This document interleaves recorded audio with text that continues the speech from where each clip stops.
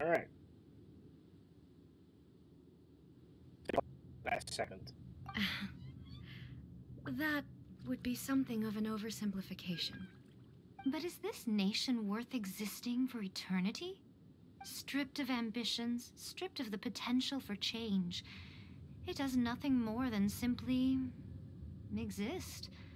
It is a hollow shell of a nation. I wonder what loss would it really be to anyone if such a nation were destroyed. Miko, retract your words. Never changing eternity is the promise I made to my people.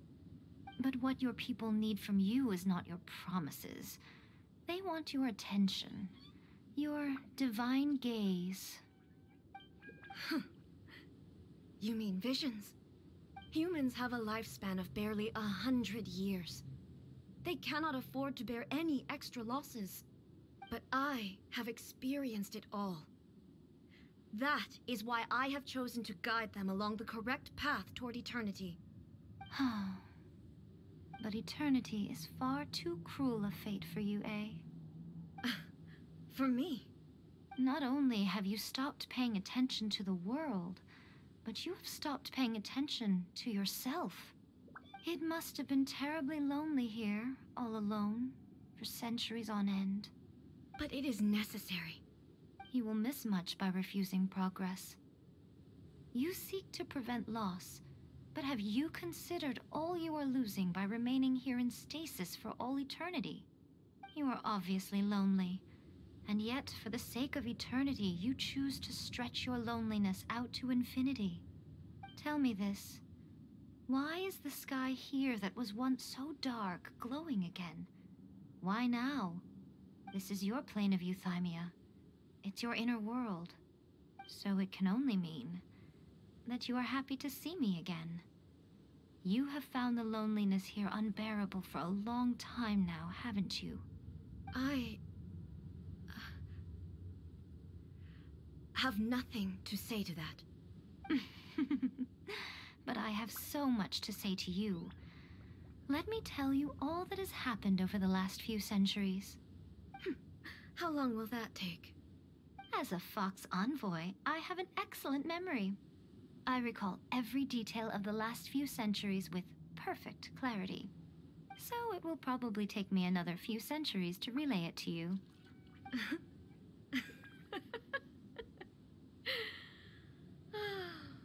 Miko, I never thought I would have the chance to meet with you like this again. Seeing you again is a change to eternity. And a very nice surprise. There you go, you said it. Since you are willing to admit that, I suppose that means we can still be friends? What a childish conversation this is. Anyway, now that I have been defeated by you and your plan, I will honor your wish to abolish the Vision Hunt Decree.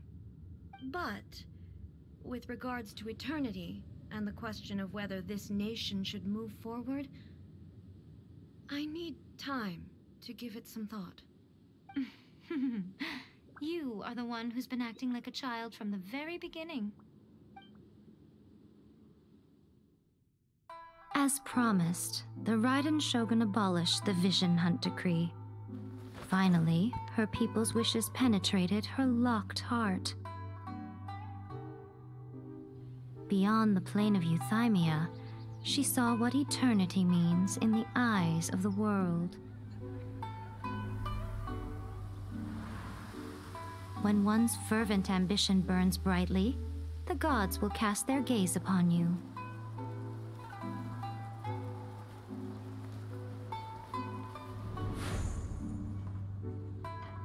Some ambitions have the power to heal wounds, to bring victory, to inspire hope.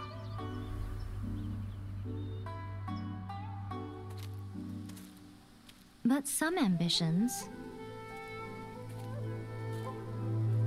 outlive their masters long after the soul ascends. They remain as they were in the beginning.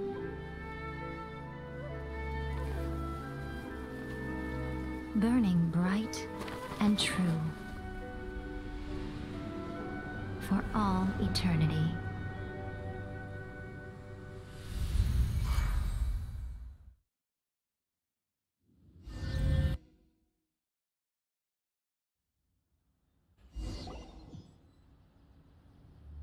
So what did you guys do in the Raiden Shogun's plane of Euthymia anyway?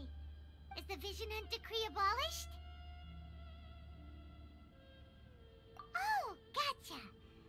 Paimon was super worried, you know. So, maybe the reason Yaimiko is looking for us now is because she wants to thank us. Let's go find her. No, let me try again.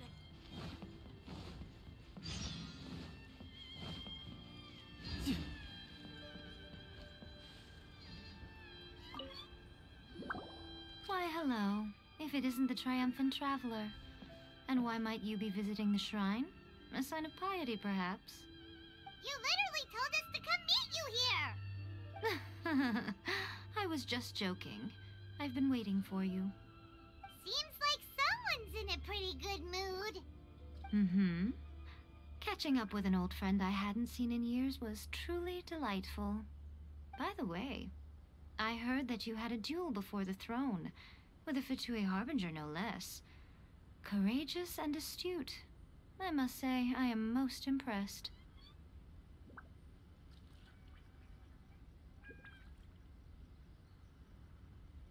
Defeating Signora head-on in a duel means that your strength exceeds my expectations. Still, you did end up victorious. I gather congratulations are in order. Sure feels good to finally thwart the Fatui plan for once. They caused plenty of trouble along the way, but at the very least, they didn't get their hands on another Gnosis. Wait a second. Did you say Gnosis? As in, the little thing that looks something like a chess piece? Yep, that's the one. You've seen one too? Gnosis belong to the Seven. They're what keep them connected to Celestia. Oh. What's wrong? I handed that over. You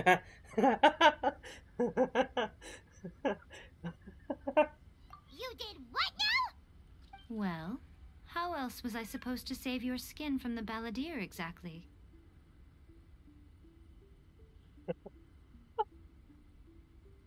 Wow. Wow. The Balladeer is number 6 of the Fatui Harbingers. In terms of strength, he is superior to Signora. I'm not the kind of person who risks life and limb for any old reason. You did... for once, Paimon just does not know what to say. After A created her puppet vessel, she no longer had anywhere to put it. As her erstwhile closest friend, A handed it over to me, and I've kept it in the Grand Narukami Shrine ever since. She no longer needs the power of the Gnosis, and in any case, she tells me she has severed ties with Celestia. Thus, the Gnosis became not only useless, but also a potential source of conflict. Is that not a good bargain, exchanging it for the one at the core of the plan? Judging by the results, at least, I dare say I struck a good deal. When you put it like that, Paimon has to agree. The Traveler is worth more than a Gnosis.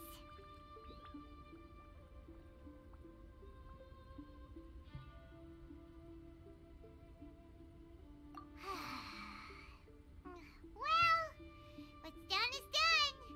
And I hardly think we'll be getting it back now. Let's leave the past in the past. So anyway, you still haven't told us why you called us here today. It's to thank you. Really? You intend to travel all over Teyvat, and the time has come for the Inazuma leg of your trip to come to an end, has it not? As a mark of my gratitude, I will answer any questions you may have about the road ahead or the events of the past. What would you like to know about?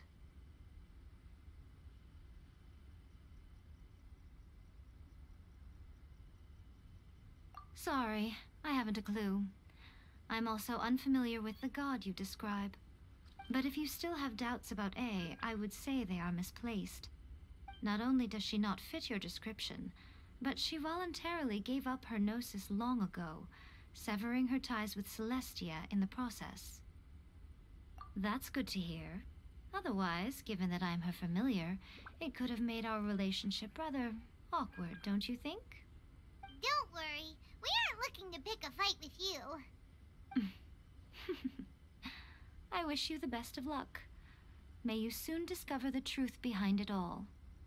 As for your sister's whereabouts, I will use all the resources at my disposal to investigate it, and I will also borrow some of Ayato's people from the Shiumatsuban.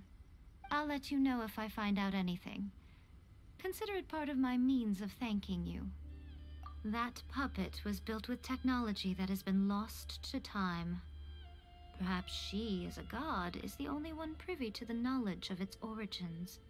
Still, there is one other thing on this topic that I suspect you may be curious to know. Before A began modifying her own godly form, she took it upon herself to create a prototype puppet. So, you mean there are 3 Raiden Shoguns? No, the prototype was merely a proof of concept. Its appearance and intellect were not based on A. It was a test. The original plan was for A to simply discard it. But perhaps A thought this to be too cruel, because in the end she chose only to seal the power within it. Later, this puppet wandered Inazuma as an ordinary human male with his own consciousness, until It's Kara. the Fatui took an interest in him. Ugh, not the Fatui. Some eccentric geniuses in the ranks of the Fatui made adjustments to the prototype, not only unsealing his power, but very likely rendering him even more formidable than his original specifications. The object of divine creation is now the one who has taken possession of the Gnosis, and the So he's prototype puppet is now Kind known of as like the Balladeer. Baal and What a crazy Uh, story! Peak. It is, isn't it? That's Who what can Peak. say whether it's coincidence or destiny? After leaving Inazuma, I think it would be easiest for you to go to Sumeru. Ooh, Sumeru! We've run into loads of scholars from there on our journey so far. Yes, well, Sumeru is the land of the god of wisdom, where the quest for wisdom and knowledge is never-ending. But their obsession gives rise to some truly inexplicable things. For example, in Sumeru, knowledge is holistically managed as a resource. Knowledge is a resource? Yes. I don't know whether it was the sages or Lesser Lord Kusanali who came up with the idea. Lesser Lord Kusanali? That's a cute name. Oh, you haven't heard. Lesser Lord Kusanali is the deity in whom the people of Sumeru place their faith. It's their chosen term of endearment for her. I'm sure you must have some things to discuss with her too. I wish you all the best. I'm surprised an outlander like you is aware that there was once a change of Electro Archon. Few citizens of Inazuma are aware of this. Morat's told us. He said that the Electro Archon Ball has passed away. Yes. The truth of the matter is that there were 2 twin gods, Baal and Beelzebul. Twin gods? They won the Archon War together, and when Baal established the shogunate, Beelzebul became her Kagemusha, or shadow warrior. In other words, she acted as Baal's body double. Beelzebul is A, with whom we are now both acquainted. Baal's name was Makoto. As far as the world was aware, there were not 2, but 1. They complemented each other, and they ruled Inazuma jointly, so there was no need for the public to know the truth. In fact, the name Baal and the title of Raiden Shogun was understood to refer to both of them. Right up until Until what? Makoto died several hundred years ago in a war that I was not personally involved in. Since then, A has assumed the shogunate. Losing her sister must have been super hard on A. That was when A began to change. Makoto was her greatest loss. Paimon feels like she understands A lot better now after finding that out. So what kind of god was Makoto? I didn't spend a great deal of time with her, but my impression was she was a gentle god, who in each moment cherished the beauty of what was before her. Wow. Are you sure? Okay then. Oh, Traveler, do you still have the omamori I gave you? Keep it safe. Is that all you intend to do with it? There was me thinking that you might hang it around your neck to show off to the world, telling everyone who inquired that it was given to you by none other than Yae Miko, the wise and beautiful. Who in their right mind would do that? Okay, I'll stop. Now a question for you. Traveler, what is your ambition? kind of achieved it already, but was meant to be to find a home or something like that. I see. But that is merely a small goal, based on what preoccupies you here and now. Your ambition should be something that transcends the world below and the starry sky above. Something that shines in unison with fate itself. Perhaps the reason you do not possess a vision is that such an ambition has yet to be engendered within you. It's a possibility. Continue on your journey, and maybe that moment will come to pass.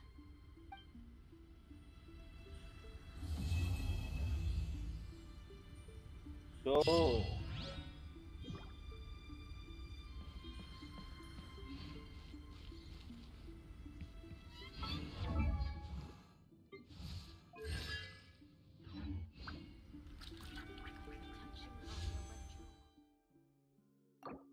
Give me. Give me. Damn it.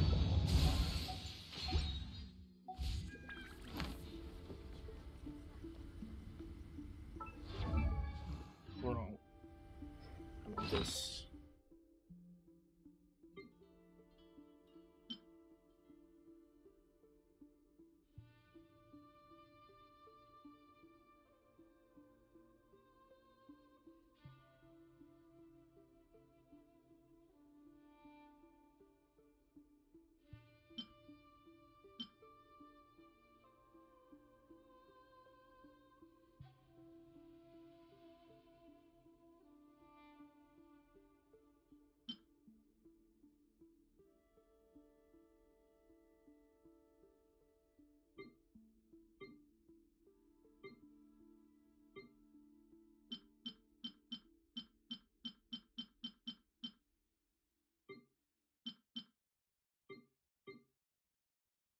Narukon, Right. see that he stays safe.